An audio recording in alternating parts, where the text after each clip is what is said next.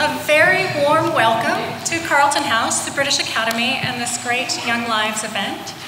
My name is Sam Gibson, and you'll see a little bit of me today throughout the margins, just trying to keep the sessions moving at a reasonable pace. We've got a great program today.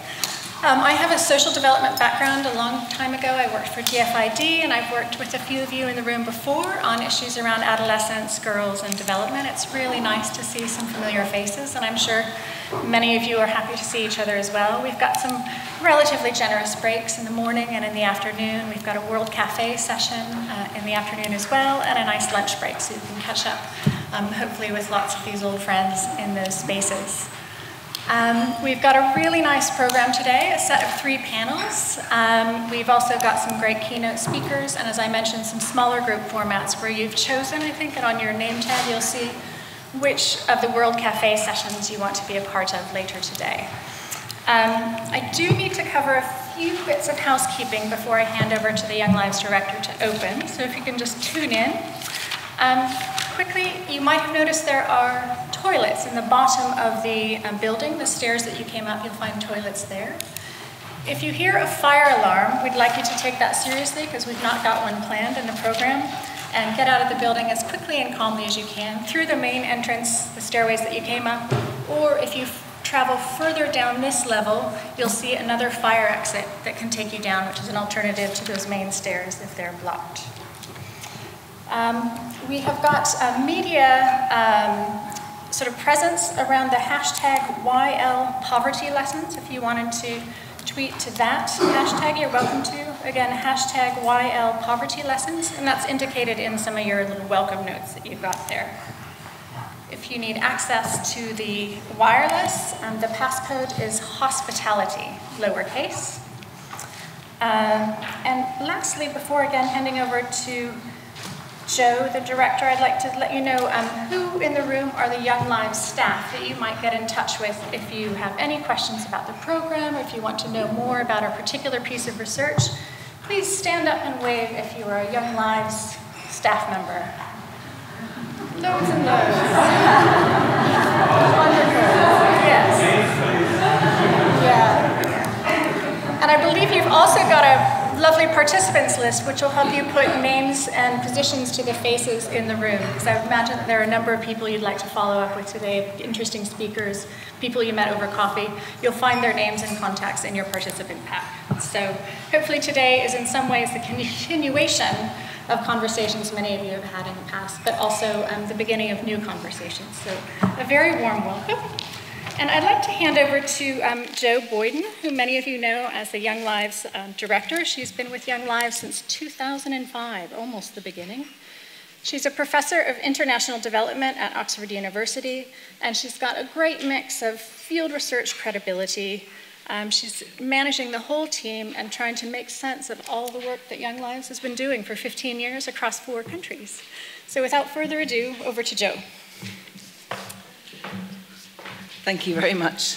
Making sense of it, yes. Well, that certainly is meant to be my task. It's not always, it's a very complex project, as many of you will appreciate from today's discussions. I just want to welcome everybody here to this conference.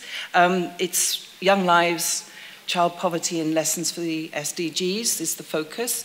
And our intention very much is to just give you some snapshots of the key findings from the study, but it's also very much to bring those of you who have practitioner, policy, and research experience, that you can bring that to bear in debating what we think the really big challenges are in the realization of the SDGs in relation to children, and also what should the priorities be, and what strategies and approaches do we want to be working with in the future.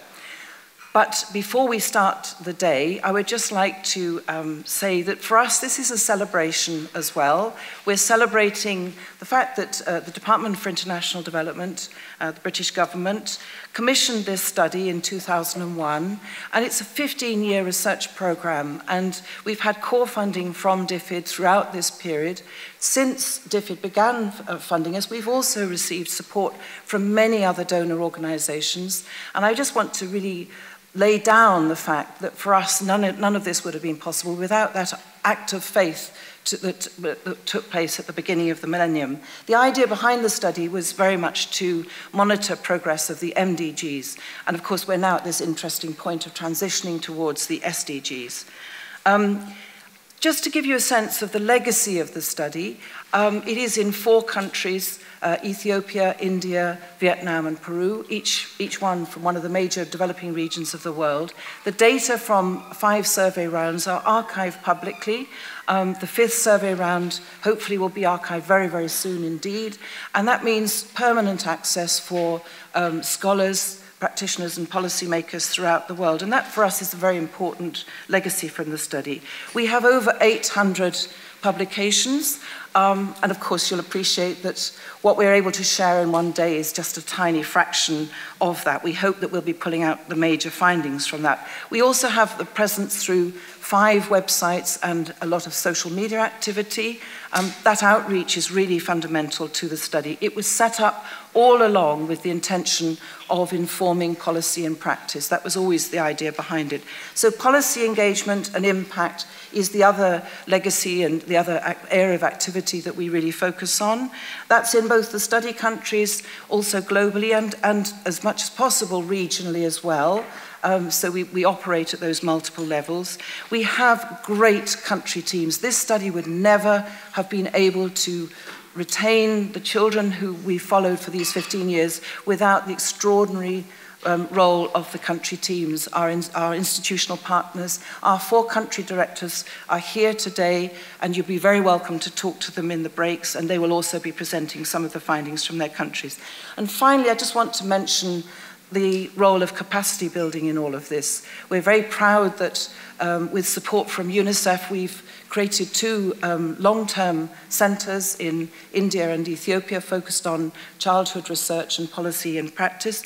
And we've also supported the development of a lot of other longitudinal studies in low and middle income countries. We give a lot of advice in terms of methodology and methods and so on. And I think before we begin the real program, I would like to acknowledge the contributions of so many people, but starting with the Young Lives children and their families and the communities and the policymakers that we engage with in the countries who've held patiently with us all this time. We have incredibly low attrition rates, and that's also a reflection of the strength of relationships that the country teams have built. And it's not straightforward doing long-term research with people when you're not returning anything in the forms of programs or interventions and so on. So it's no simple achievement that. I want to thank Anna Botran. I don't know if Anna's actually in the room. Anna, who's standing there, who's led the development of this program today.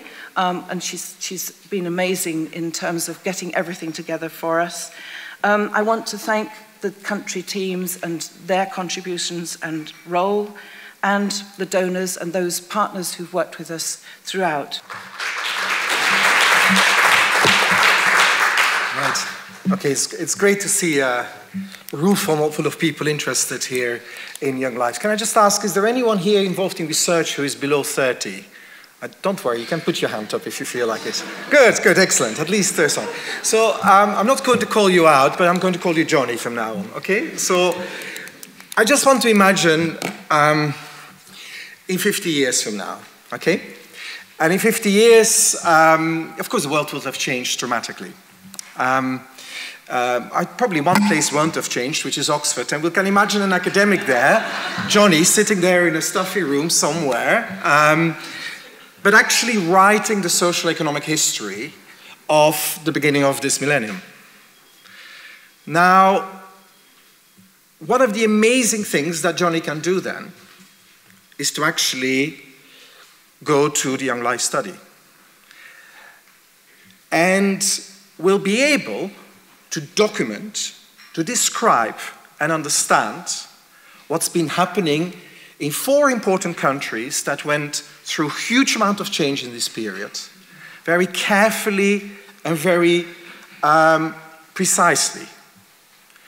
Well, one of the reasons why they can do this is because, the Young Lives data set is probably amongst the best documented and most carefully archived data sets that were collected in this period.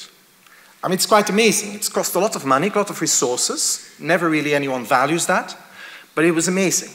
It is definitely one of these resources that you can use, not just because one has great quantitative data, but also because there is a huge amount of contextual and qualitative data.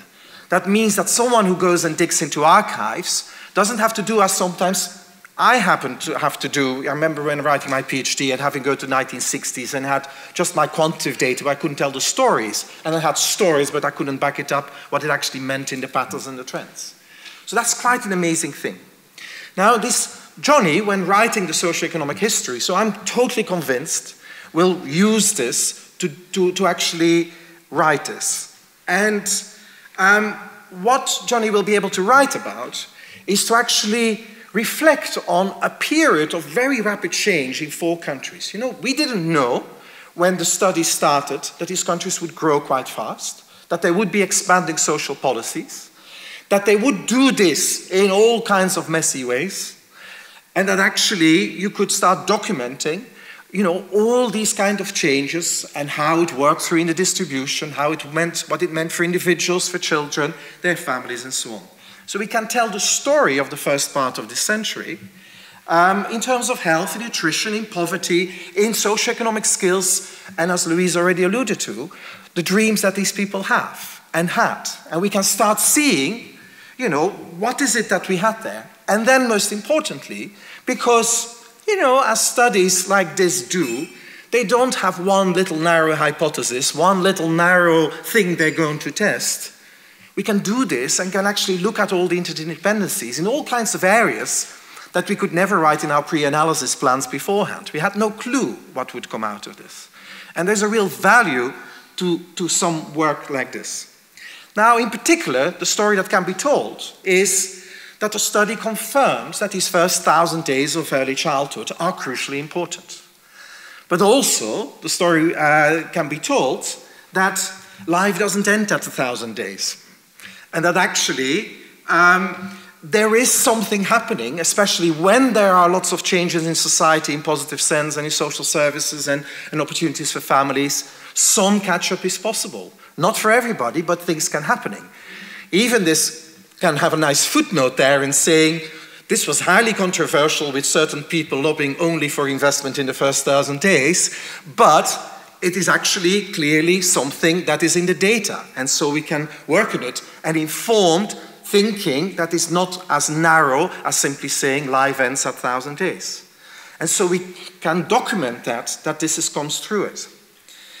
And now we can see what it all meant for these children during adolescence and their teenage years in terms of how they were changing, how they were responding to change in society, what they thought, what they felt, what they aspire to. And then it's great, we can see them through into adulthood. Of course, here's the rub. It's ending now. And basically, we won't see them into adulthood, because that's not what clearly is going to happen now. Now, I want to be careful here. You know, it was and as already Louise said earlier, it was enormous foresight at the latter years of the last century that DFID said, let's do something and let's actually document something that's happening. Yes, they said for the MDGs and the progress there, but let's document it. And let's document over a long enough period, because just doing it for 1 year, a little study here and there doesn't tell us much. And let's document it, do it. So the 50-year investment has been crucial and hugely exceptional. And for me, it's been an enormous privilege to be part of, you know, doing this. You know, I do remember, and I was reminded seeing the nice weather, that the first night I talked about Young Lives was when Jo was considering bidding for taking over the project. That's another history. But basically sitting in a sunny, on a table in Queen Elizabeth House, now the Department of International Development at Oxford, and discussing whether I should get involved or not. And I do still remember the conversation, because I did know, my God, if I do this, this is going to take a lot of time, a lot of commitment, and of course, even far more for Jo, who has stuck it out rather than me with short attention span. But I'm still happy that I did do it, and we see it. But it is a really important question, asking ourselves, you know, what's next? these countries are still going through enormous change. We know from all the literature that what happened in childhood will determine how they will fare. But we have no way now of documenting it. There's no more data collection plans around the further rounds. They are not funded.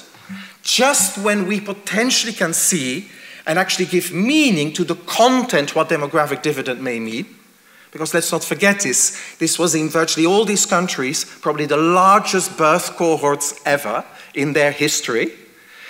And actually, we could see them through adulthood and what it actually would mean to get demographic dividend and how it works in the distribution, across the distribution, who can actually take advantage. So this is something that I clearly also want to appeal to. And I know there's people here with connections and have friends and families and maybe have checkbooks themselves to actually say, you know, this long-term vision, it can't be over. You know, it's really important that we have resources that not start from just scratch and say, oh, let's do it again and better. Of course we could do better.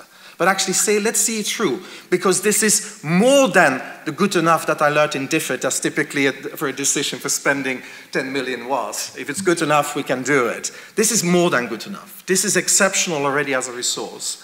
And it's really crucial to go further with this. You know, I know funding horizons have shrunk.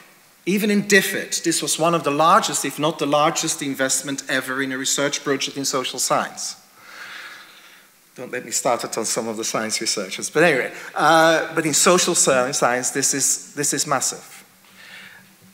But now horizons shrink in virtually anywhere in donor organizations and in funders, where research feels much more transactional. It needs to have impact, but not impact, oh no, we can't value impact in 10 years, which is what you do with a cohort study. No, impact probably yesterday, and if possible, today.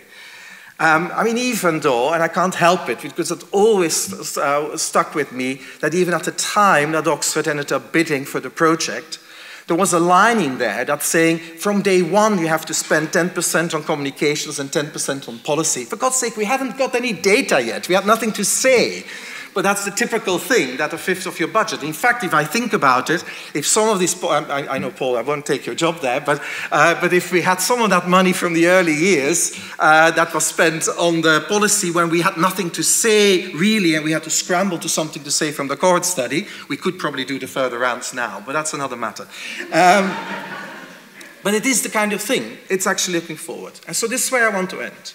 So it is actually, you know, it's amazing to be able to celebrate where we are now. But this cannot be the end. There has to be a vision of where we're going to take this forward. And I think it has to be something where we have studies that bear witness of change and that document change when it's happening. And that is important in people in the research communities, in universities, and in funding bodies to do this, you know. I would like Johnny to be able to write properly the history of this generation. History doesn't end at 15. Okay, thank you.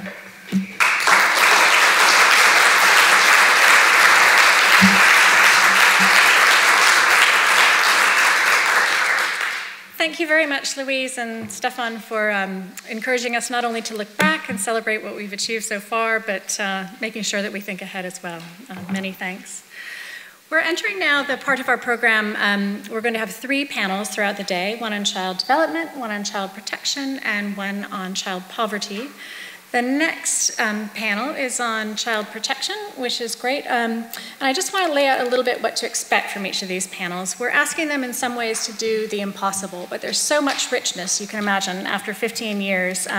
It's difficult to sort of pick exactly what we're going to highlight. So what we've got is 3 speakers for each of the panels, and each of those speakers has been asked to present some top-line findings or insights in a mere 10 minutes. And I'm afraid in order to make sure that we have time to hear from all the listed speakers, we're going to have to be pretty tight on time.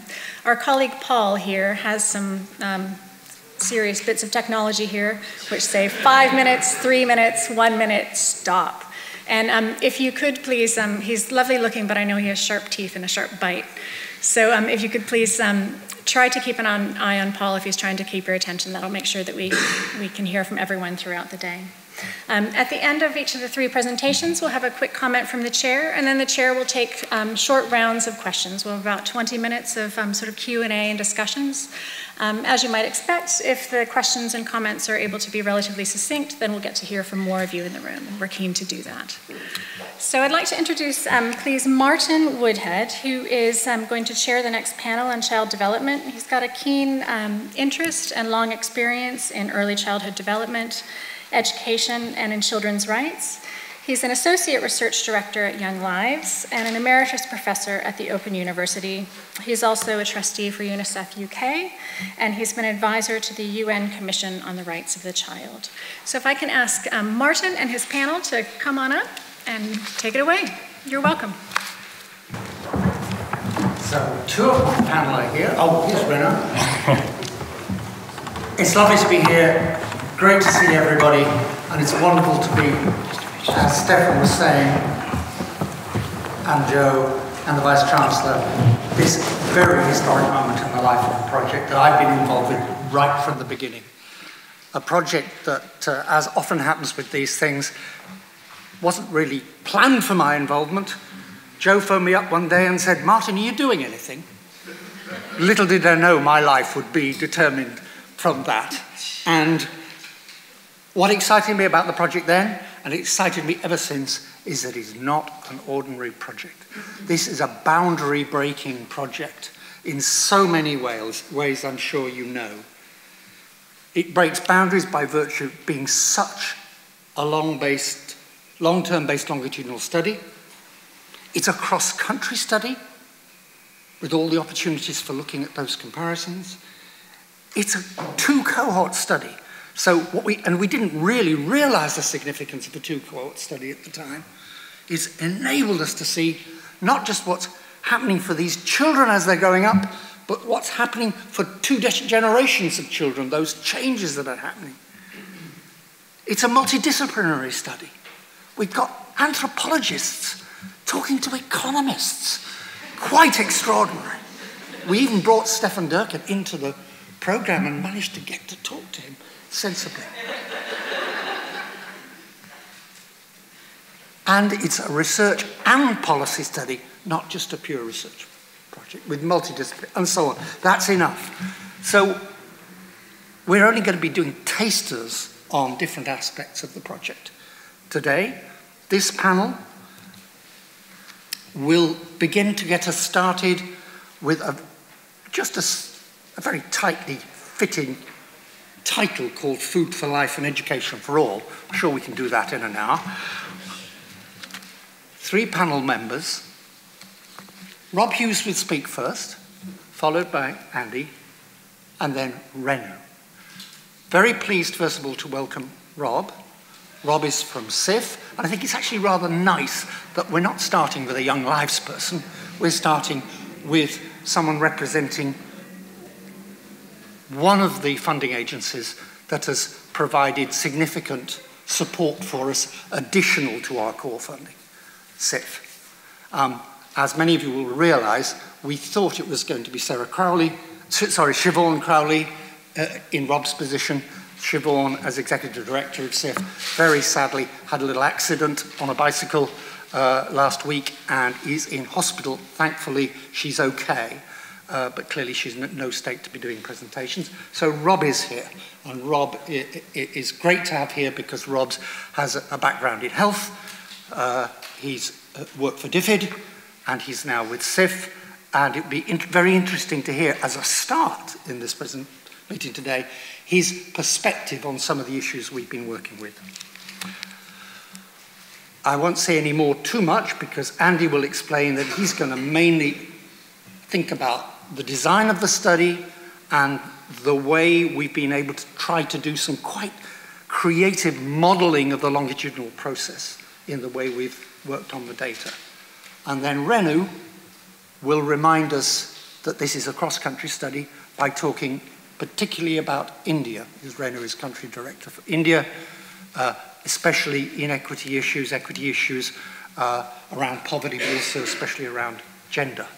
Now, we're short of time, and of course I've already used a bit of time, and I'm going to then move straight to Rob and invite him to speak. We'll see how it goes, but probably we'll have to do the panel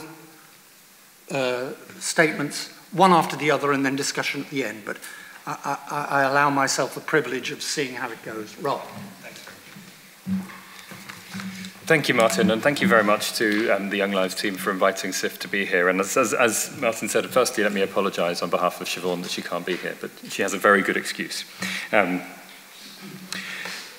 So secondly, I wanted to just congratulate the team for what's such an incredibly rich and powerful set of endeavours, really. You know, I think it's 800 publications and counting. And I speak very much as someone who's sitting in the kind of consumer of that rather than the developer of it.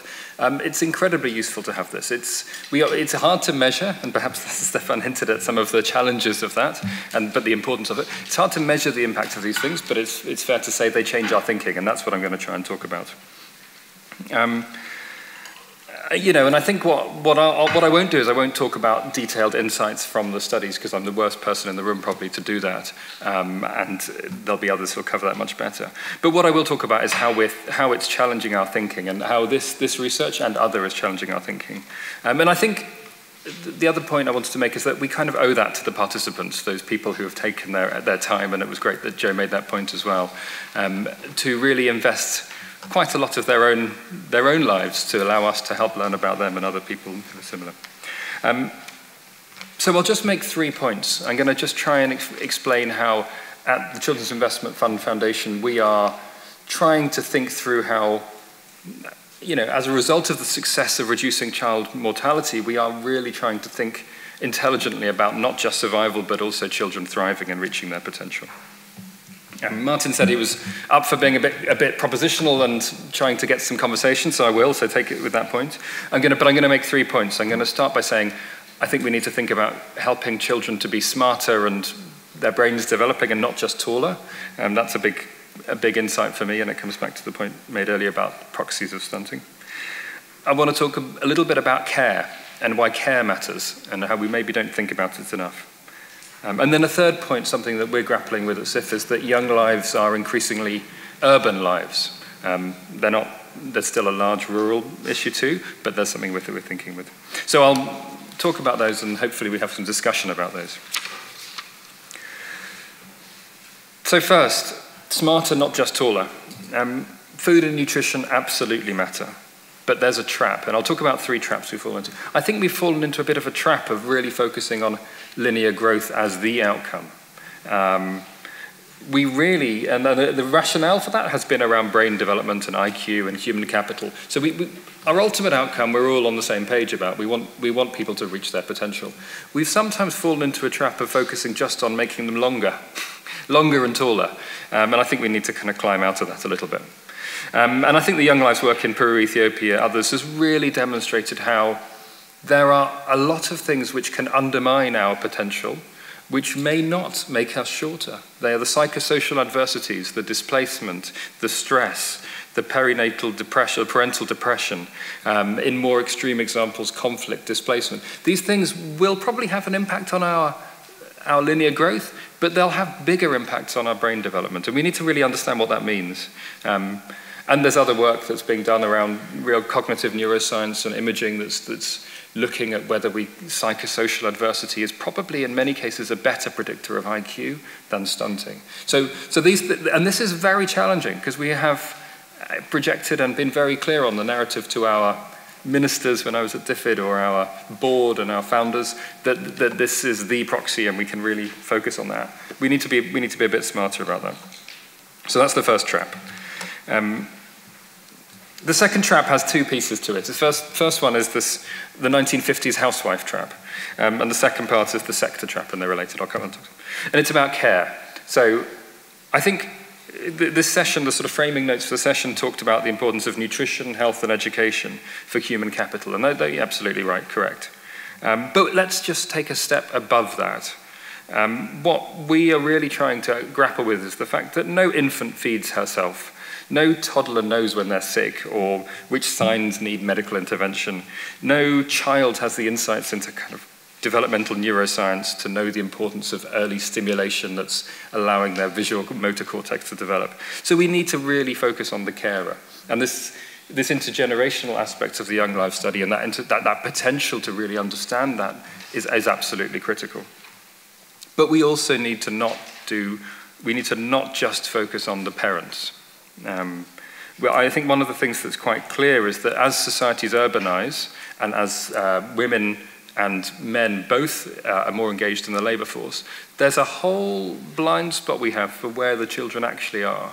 And I think one of the things we're trying to think about is what that means and what that looks like in terms of daycare that's demanded, that's responded to, but that is probably not very good quality, or at least far from universally good quality. And it's almost an analogy with the education, the explosion of access to terrible quality education. There's been an explosion of daycare in some urban areas, and not all, and there's still a lot of people living in rural areas this doesn't apply to, but we just need to not forget that explosion that's happened without any of us really taking a detailed understanding of that and thinking, what are the ways to understand this? What are the ways to intervene? And these are the type of points that I think are coming to us. So I think there's two aspects to that. There's we're not in the 1950s with housewives not working, and maybe even 1930.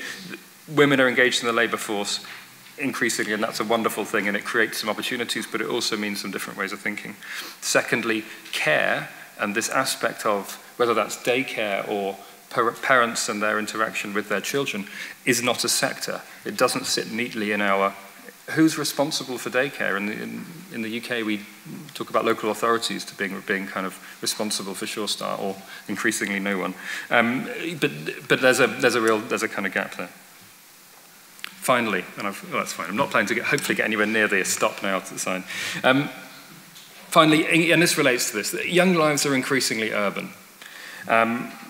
We know urbanization is not new. In fact, the Young Lives data showed some really interesting aspects of how urbanization can change childhood, and sometimes very much for the better, and we've seen how migration studies can show those economic opportunities feeding through to the human capital. But we also need to understand that there is some real risks of profound negative effects of child development. I've mentioned childcare as one of them, but we're also really trying to understand things like air quality and the impact of that on intergenerational and both during pregnancy and in young lungs, you could call it that. And actually another way we're trying to think about that at SIF is to say, well, this is an issue we can all agree is a problem. Is this a proxy or a frame or a way of thinking that can actually have a co-benefit for how we're addressing this kind of global challenge of our time around climate change? At the same time, we're also thinking about water and sanitation. We're trying to understand what urbanization of food systems means, and there was a point about double burdens, and I think we're only just starting to understand what the right tools are to respond to that reality that we're, let alone in this country, let alone in the Young Lives studies. So I guess the trap on the urban is, I think, as a philanthropic foundation, and in fact all of us, we want to make sure we don't fall into a trap of focusing too much on yesterday's problems, and they may still be today's problems, but we need to really be looking on tomorrow's problems as well.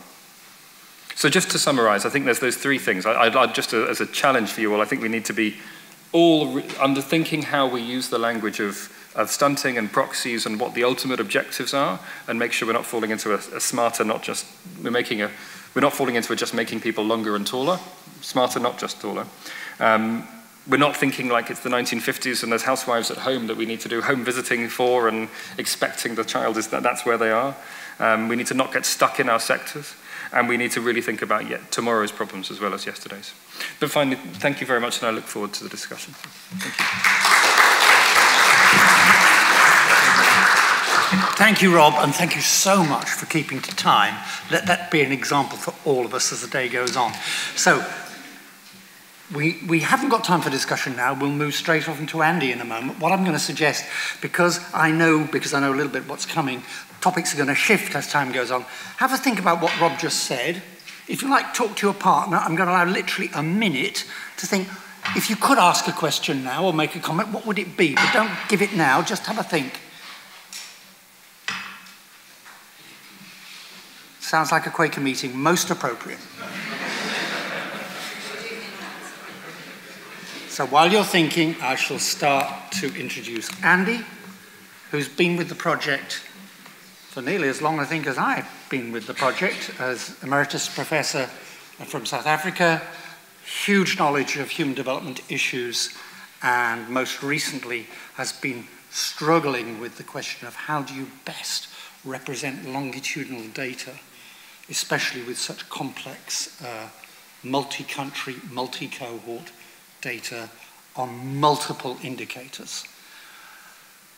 And Annie's going to tell us a little bit about it, and along the way, because this is the beginning of the meeting, say a little bit about how the Young Lives research design has allowed for these kinds of pieces of analysis. Andy.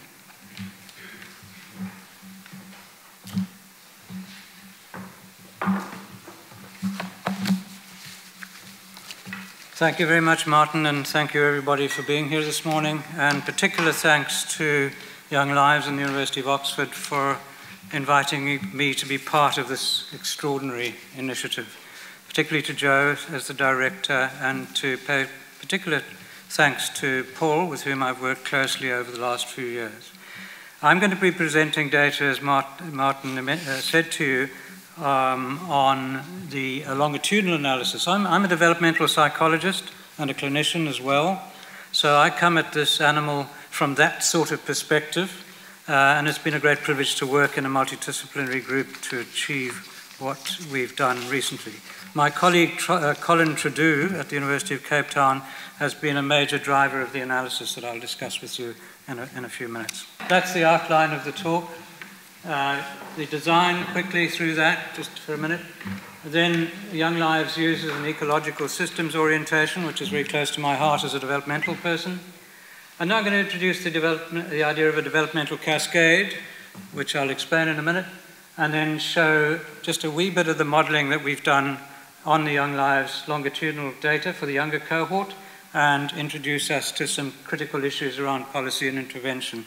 And that will build quite a lot, in fact, on what Rob has just been talking to us about, going beyond taller to smarter and how to get there. Right, so there's the design. As you will see, you've got the two cohorts, the older cohort and the younger cohort, and what's significant, as was mentioned earlier on by Stefan and Jo, was that you've got this time lag design. So you can see what's happening with an 8-year-old at a different point in history in the older cohort to the younger cohort. And you've got that finding that the younger cohort is doing better in terms of their growth outcomes, their educational outcomes, and so on, and indeed better than their parents. So you've got a 3-generational comparison: mum and dad, child, different points in history, different points in policy environment, really important because those things are shifting. So those are the rounds, those are the ages. Endpoint 22 after 15 years, endpoint 15 years old after that period. And then along the bottom, a really important bunch of information, qualitative data on a couple of hundred children, crossed over the 4 countries, in which we've followed children in conversation over that time, which provides critical, thicker understanding of what we see in the quantitative data and has real value in its own right. And I think that's something that's extremely important. And as Jo said, the round 5 data will be available soon in the UK Data Archive. So that's the design. And the other one that's important is at the bottom there, school surveys in each country, looking at children's progression through school, led by Kane here on the left, Kane Rolliston, and which tell us about quality of schooling, opportunities to learn, school outcomes over time, primary particularly. Okay, so that's the ecological framework. It's important to realize, obviously, that children grow up in context, and the critical outer arrow, the social context, which includes the policy context, what's evolving over the course of children's development, which is the middle darker band. In the early childhood space, the middle childhood space, the adolescent space, and the young adult space. Yeah? Institutional context, clinical services, health services, school services, and other institutions that bear upon children's lives. And then we have the arrows here indicating that children in the middle band there are exposed to different events that relate to their particular lived household and community and social context. So some children are more vulnerable to certain kinds of events, shocks we call them in young lives, droughts in rural areas, for example, even in some countries to political events of various kinds. Then those then impact on life events in the family context, the household context, death of a parent, loss of job, livelihood change, and so on. But those things are mediated and moderated by protective factors in the household, more resilient caretakers, for example, less resilient caretakers, and how does that then kick back into the child's development? So that is a kind of broad framing of the thinking behind the study at this time. Now, what I'm going to introduce you to here is the idea of a developmental cascade. This concept I find very helpful. It's derived from the work of Anne Maston and Absalom Caspi, and people who worked on the Dunedin longitudinal study in New Zealand, which some of you may be familiar with. Now, what we see on the left-hand bar, we've got the phases of childhood here. What we know and what we're seeing in Young Lives and many other studies, this is one cascade, and the cascade bears upon skills, okay? So you could invent a cascade for psychosocial development, you could invent it for learning outcomes such as this, you could invent it for a range of other attributes that you want to see emerging at that, at that end point in life. So the front end of life, 0 to 4, beyond stunting and health to cognitive development, brain development, and so on, leading to low readiness for school. Middle childhood, weak basic skills as a consequence of challenges in schooling that are compounded from early on, poor progress, risk of dropout, poor job prospects, and then we have the kickback to an intergenerational transmission of disadvantage and poverty over time. And these things at the household context, which we looked at a minute ago, poverty, food insecurity, family stress, and shocks. And as Rob mentioned, family stress is something I don't think we paid enough attention to in this work, and I will point to that in a minute. So the policy context then, inadequate social protection, weak basic services, by that I mean electricity, water, sanitation, hygiene, those sort of things. We focus a lot on growth stunting and food, but a lot of it's about childhood disease in the period from maternal disease from conception right through till 5 years. So in Young Lives, for example, we often see a rise in growth stunting from a year old to 5 years old. That's not always about a lack of food. It's about poor sanitation and poor hygiene in the household environment. And that's a policy issue and a service issue. Poor schooling and poor public health services, right? So we've got to put that package together. It's not about a one thing, it's complicated. All right, so I'm going to show you one small piece of some modeling Colin Trudeau and I did over the past couple of years. It's been a huge mission, and I'd like to thank the Young Lives team, everybody, for helping us pull that data together. It's been quite an exercise. We presented a forerunner of this at the Young Lives Advisory Group last year, this very time, I think. They gave us some very good advice, and we hopefully fixed it. That's what it looks like. Now, there's a pointing thing on here, is there? Yeah. All right, so this is the first 5 years of life, the grey bit, yeah? So what we did was we modeled the impact of household wealth on growth stunting, and you'll see a negative relation. That's a blob, but it's supposed to be a minus. It shows basically the obvious thing that household wealth is negatively related to growth stunting. No big surprise. Maternal education, mums who have better education are more likely to be in wealthier families, no surprise. But what that also predicts is attendance at preschool.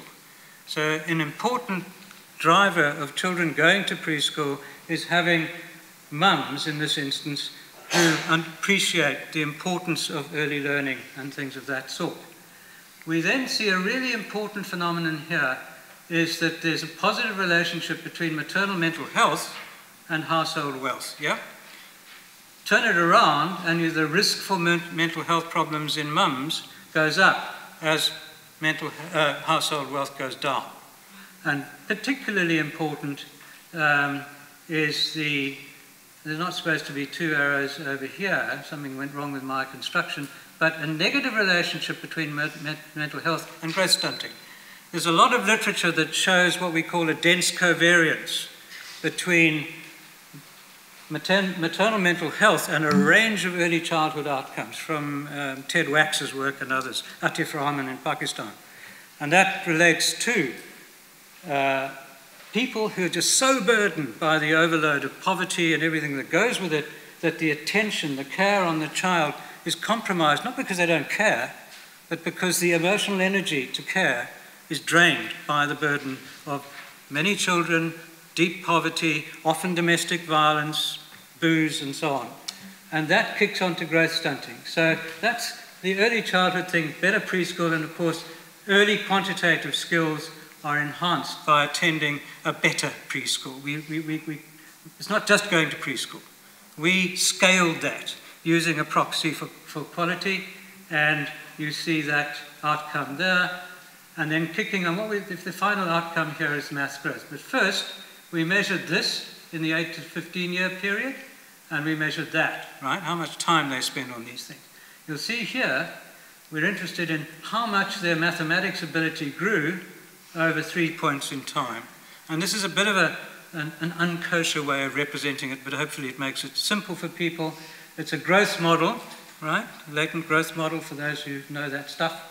And what we saw is that in middle childhood, it's not enough to stop here. Not enough to stop here. Kids who spend more time having to work on chores because they are, as they're getting older, they're in poorer families, negative relationship with the amount of mathematics ability outcome, the skill at the end of the time. And those who are spending more time on school and studies at home are doing better in that. So this slope does that for those kids. It flattens out for the less advantaged children.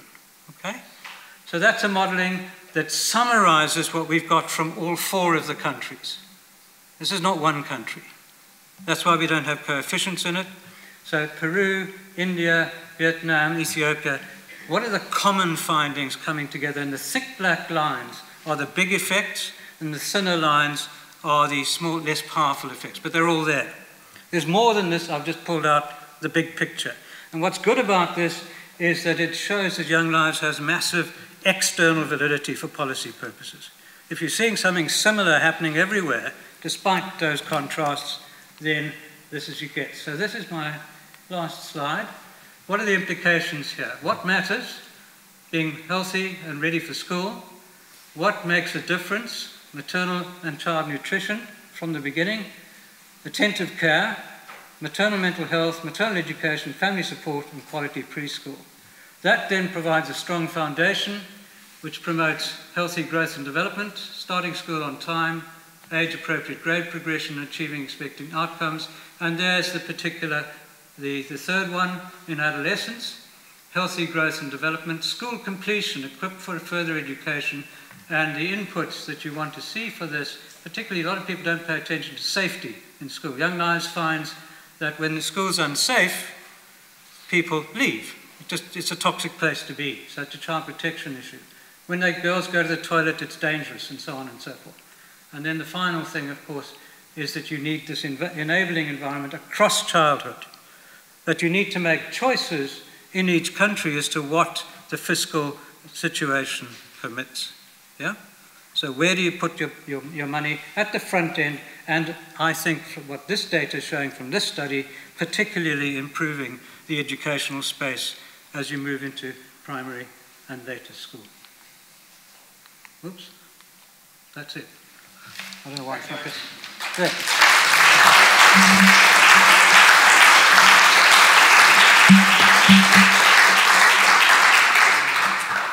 Thank you so much, Andy, for distilling 15 years of work with 12,000 children, etc., etc., etc. So that brief pause for you to think about if you could ask questions to Andy, what would they be? And we'll just hold them. And we're going to turn now to Renu. And there's a good link here to Renu, because what Andy was just talking about was the attempt to distill all the work that we've done through the longitudinal data collection over all this long period into a model that represents our best understanding of the processes, what's happening in infancy linking to what happened in middle childhood and blah, blah, blah, blah, blah. And as he said, it's a condensation for all 4 countries. But as you're well aware, one of the exciting features and important features of Young Lives is how we've realized how different the countries are for children. I mean, it's kind of obvious these are 4 very different countries, but we've been able to show that empirically in the work we've done.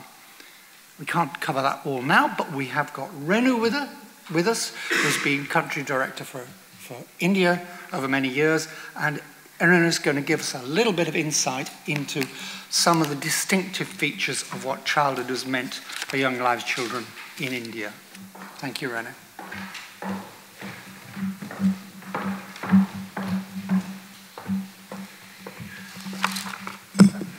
Good morning, ladies and gentlemen. It's an absolute pleasure to be here today.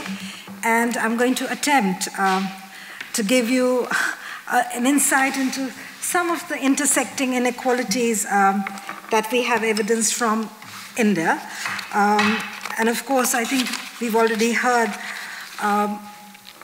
from Andy as well as Rob in terms of what really seems to matter to as children grow up. And I think drawing from the sample that we have in India, which is in Andhra Pradesh and Telangana. Incidentally, the political context changed over the period of 15 years.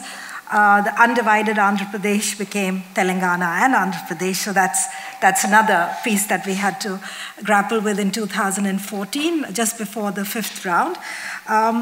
And as Andy has already told you, we are in 7 districts, now 11 by default, mix of urban and rural sites, and we use mixed methods. So for those of you who are familiar with Andhra Pradesh and Telangana, we are in the coastal region as well as Rayalaseema and Telangana. And we have a technical note on our website which could tell you more about our sample of 3,000 children. In terms of what do we see over the years, based on wealth index, which is really looking at housing quality, consumer durable index, and access to services such as sanitation, water, and electricity, we find that, okay, let's get this going. Okay, so you can see that there has been definitely an increase in wealth index over time. This is the light bars are the 2002 wealth index, and the dark bars are 2016. So over time, this is for all households. You can see that the STs remain, they have made the maximum gains, but yet, if you look at where they are, they're still right at the bottom, and the divide between other castes were the most privileged socially and remain also economically privileged, compared to the STs, followed by the SCs, the scheduled castes and the scheduled tribes, remain disadvantaged households across the 5 rounds of our data. Of course, there is definitely an urban advantage to the households. There's the wealth index for the urban households in 2016, which hasn't really gone up too much because look at where the starting point was in 2002. Rural households are still lag behind households, but I think what is important to see is we've seen which households were persistently poor, who remain at the bottom tercile across all 5 rounds, and those are 1/3 of the ST households, and that's really something to be worried about. So almost 31% of our scheduled tribe households remained persistently poor across all 5 rounds, and obviously children would be disadvantaged who come from these households. In terms of water, and sanitation, which has been already referred to, we find that 38% of our ST households still did not have access to sanitation facilities, and those obviously have cumulative effects on children's well-being. I'm going to move to school enrollment, and these are all 4 countries, and you can see that, where girls are more likely to be enrolled and where boys are more likely to be enrolled. The pro-boy bias remained across all 4 rounds, and these are 4 rounds at age 8, 12, 15, and 19. And you can see that the gender gap in favor of boys, increases across time, as compared to even Ethiopia, where there is a pro-girl bias, which is very surprising, because India consistently has this entrenched gender pro-boy bias across time. And this increases over time, and therefore, I think this is something that we really need to worry about, because I think even as enrollments are increasing, and if you look at, this is just the India data, the red line is the children who were from the households which I said were persistently poor over time. And you can see at 19, just about 1/3 of children were enrolled at 19, from the persistently poor household, compared to 75% from the least poor, which means they remained at the top tercile across all 5 rounds. This is 4 rounds, really. So, I think what I'm trying to say is that not only do you have a gender bias, but obviously girls from the persistently poor households are least likely to continue education, because there is this cumulative disadvantage. And girls from ST households, which remained in the persistently poor households, and where girls were born, were least likely to continue in education.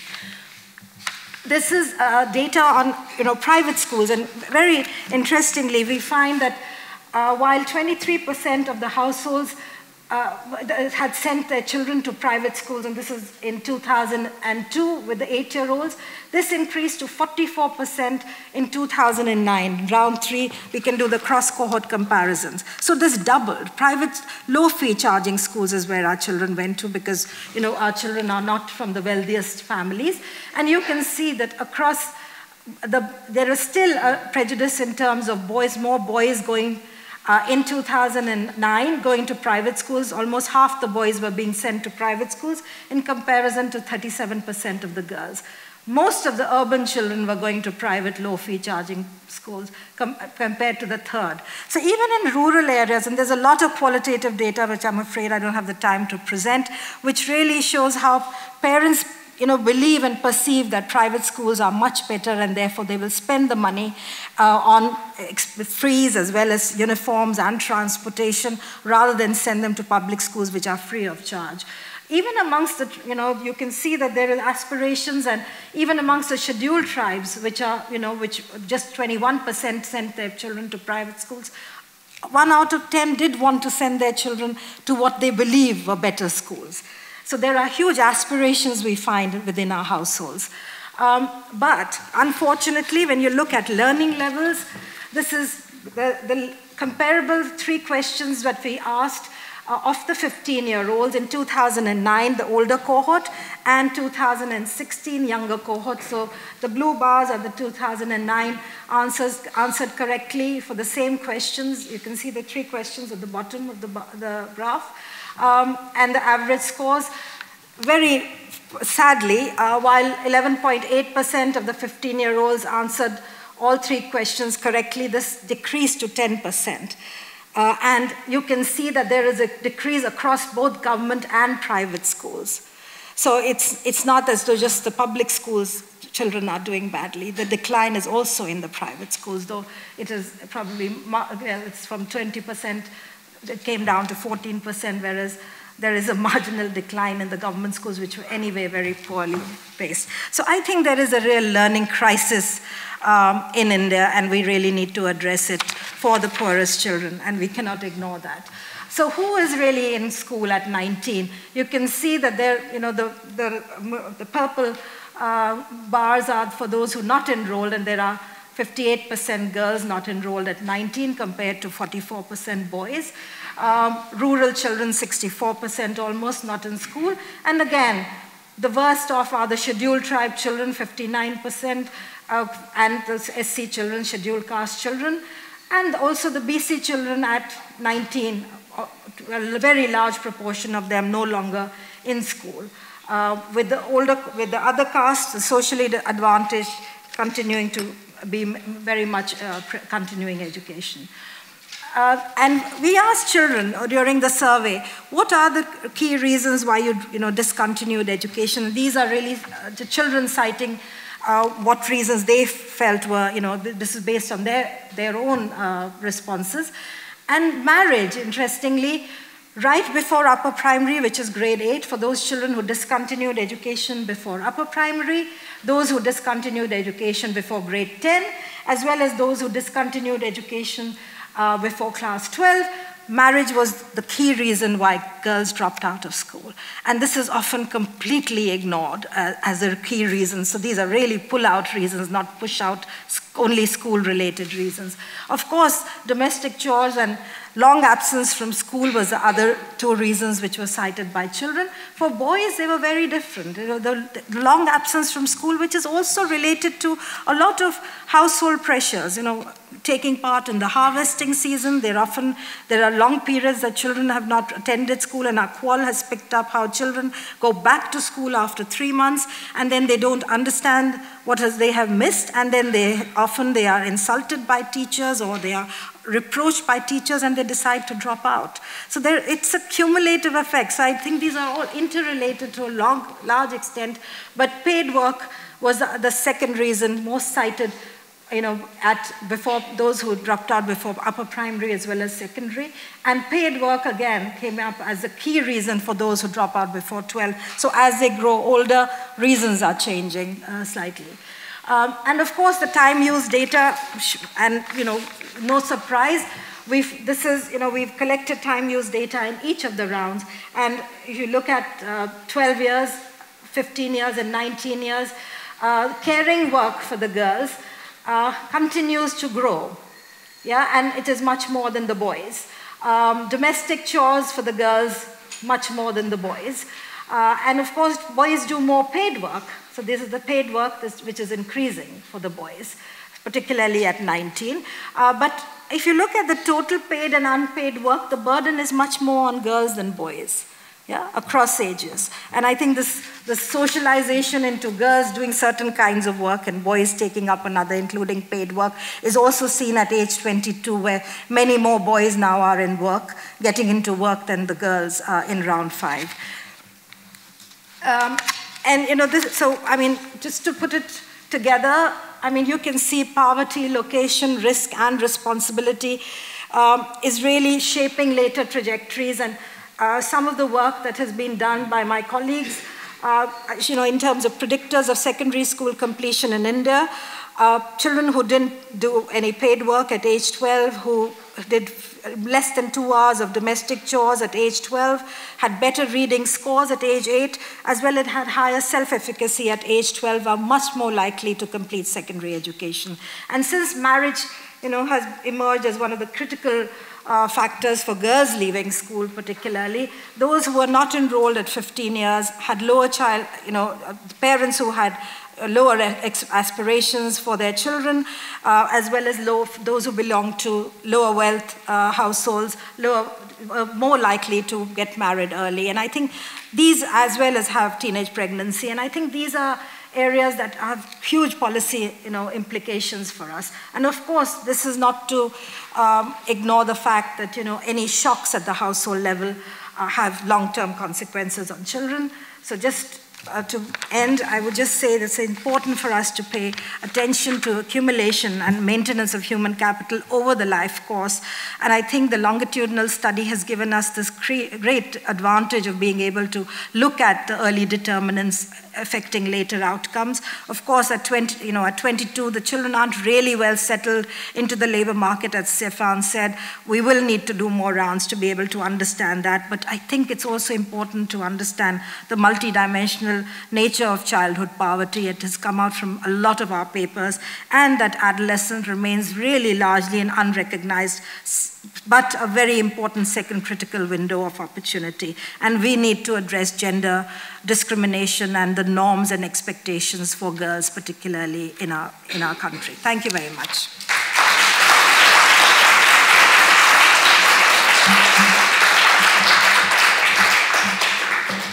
thank you, Reno. So Reno's given just one snapshot around one country of the 4 in terms of some of the issues that really affect India.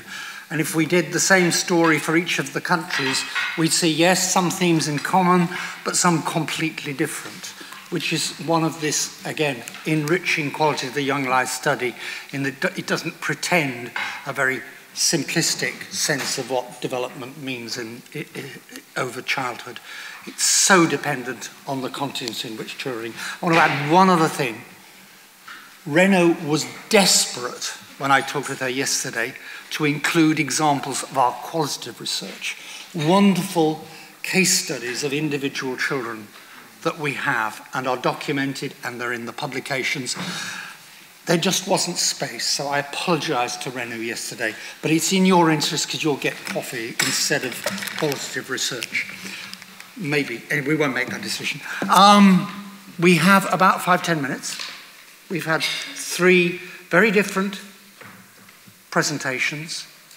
I'm going to invite you to make comments or brief questions, and what we'll do is we'll take all of them at one hit to begin with, at least, see how we get on, and then I'll invite whoever wants to who wants to go first? Please announce who you are. Yeah. Yes, please. Okay. My name is Richard Downing. I've worked in Africa for most of my life as a journalist, and I've recently in the World African Society. Are there any studies of eldest girl children? Because what I've noticed is that they always become mini mothers. And also, I often ask women who are successful African women, to talk about family, and often they are the eldest girl. So, has anybody done any study of this? Okay, let's just hold that one. Thank you very much. And then, more comments, questions, please? Hi, I'm Sturgis from Oxford Policy Management and also a Jewish student. Quick question for Andy. I was wondering if you could comment on the linearity of your model, because when you presented it seems like the relationships are expected to be quite linear. But I wondered if there's variation across that. As one example, just often children work more so that they can afford to go to school, so that they can actually, and maybe in relation, what the qualitative findings are in relation to that model, and if there was any sort of curveballs. Thank you. We'll hold that one, and then, yes. Hi, I'm Rachel Hinton from Divid. Thank you very much for a fantastic presentation. So, two questions, short questions. The first is, what lessons can you share around how you've actually managed to get the qualitative and quantitative researchers working together, because we know how siloed the disciplines are. And I think it's absolutely phenomenal that you've done this across all of the country work. And the second is to Reno. I think the other thing that's very different about Young Lives, and we heard from both Stefan and Martin earlier, is you've got very close connections with policy makers at a country level. And I'd like to hear from Renu about what implications from the data you've shown us around gender are there for the policy makers. Yes, sir. Hi, Richard Morgan from Save the Children. This may come up later, but I wanted to ask Andy if you wanted to comment on the role of social protection in relation to child outcomes, social protection, aka cash, and whether alone, as a sort of single intervention, it can be expected to make a difference, and or whether it needs to be combined with other interventions, given the multiple causality of child outcomes that you so strongly highlighted. And I'm going to suggest just one more, or we'll have too many questions to begin to address them. So, from the IAB. One question to Rob, but one then which also to the panel. Rob, your focus on looking at this issue about smarter and the care. The care model, the care element in the childhood development was always there, or it was actually brought in explicitly in the 1990s. But you're suggesting that we haven't really got that taken that further. But are we at risk of losing what we're learning about also the stunting side of nutrition? If you go, are you going to push us into a new area while neglecting what we know is really important in the other? The question to the panel is, are you seeing anything in the new data that is changing radically in terms of what will be for the period we're coming into for the SDGs? Have we picked out anything that's different? Is it migration?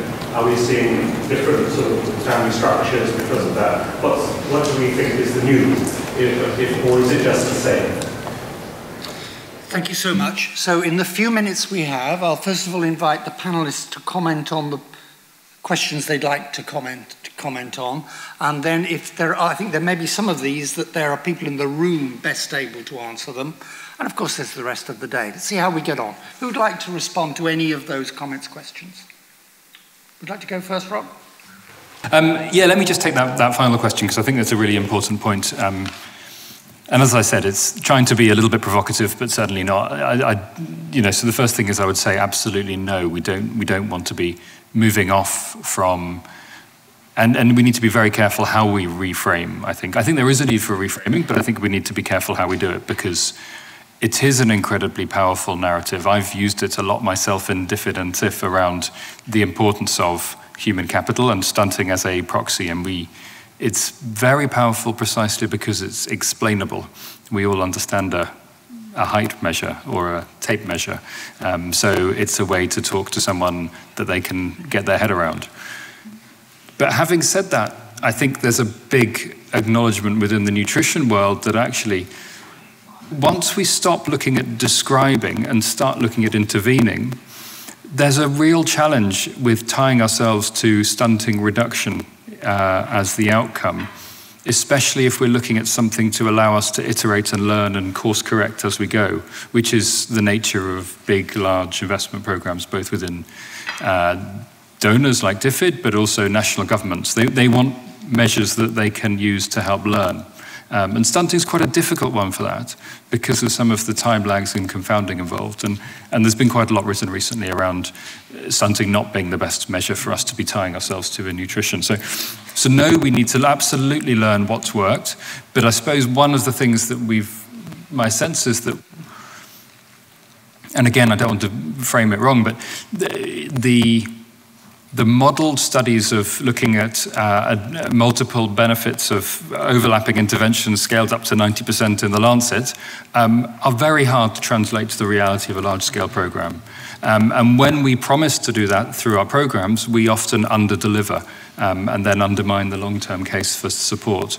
So I think we need to, actually one of the things we're learning from large-scale focus on stunting is that we're seeing it's a broad set of things that influence that. It's around changing gender norms, it's around the social development more broadly, it's around the, and coming to the point around cash transfers, it's around some of these things that speak across and outside of sectors. And on care, absolutely, care is there in the sort of theories, it's there in the nutrition kind of conceptual framework, it's there in the early child development kind of narrative.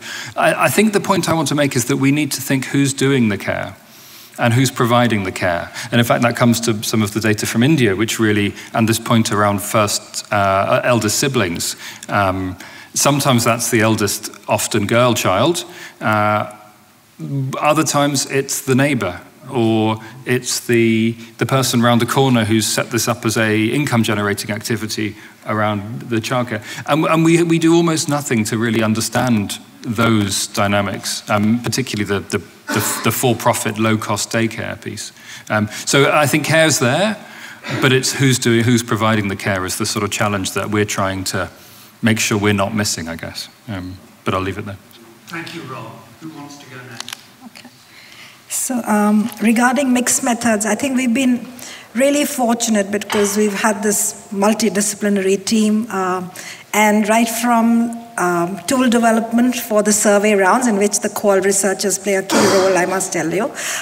It's not as though qual is seen as a complement to the survey, but I think we really do work as a team together, to the mixed methods papers that we've written. And the country reports, by the way, that have just been written, drawing all 5 rounds also use mixed methods. So I think we really have tried to bring together expertise from different disciplines together to be able to complement each other rather than, one taking the lead.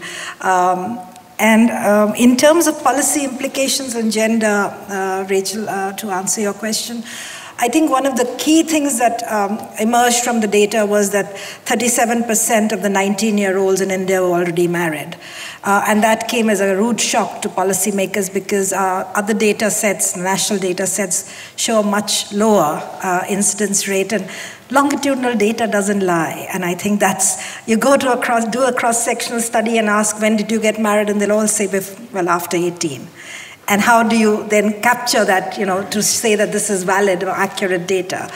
So I think this came as a real shock. And then we did take this to the policymakers who asked us to look at the census and analysis. And thanks to SIF, we were able to do that piece of data analysis. And I think we've been able to bring child marriage back on the policy table. I think it's being looked at very seriously. The Beti Bachao, Beti Padhao Andolan that is being undertaken is now taken up very large campaigns to address not just child marriage, but also the underlying factors such as dowry.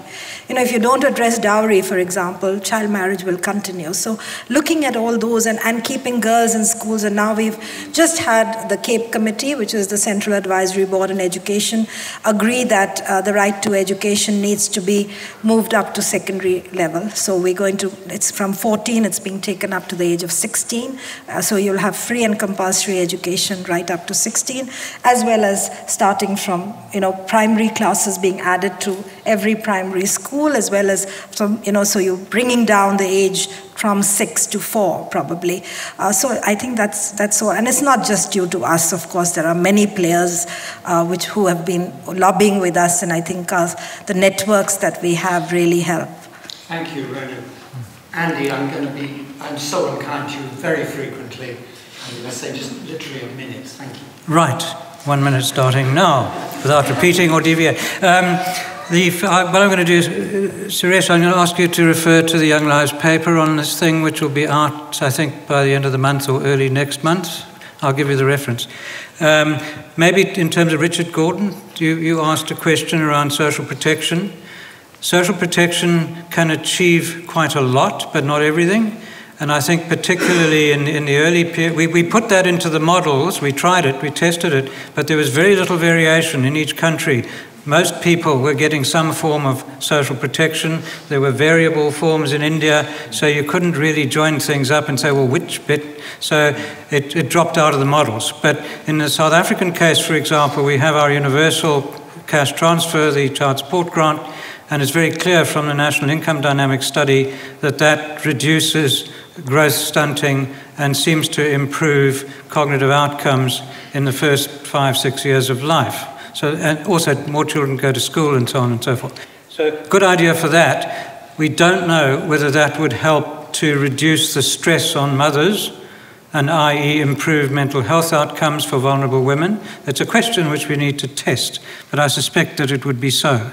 It's not going to shift a lot of other things. So I think what one needs to do is to look at the issue on the basis of evidence at each point in the life cycle across through late adolescence and say what needs to be changed and what's the best form of intervention that will leverage that change. Social protection can't do everything.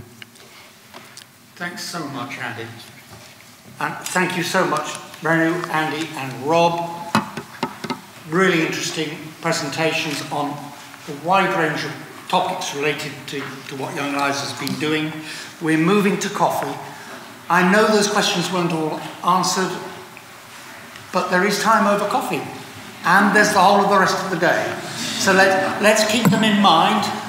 And the earliest child one, I was particularly interested. I'm sure we've got stuff in our data. Handing over to Sam.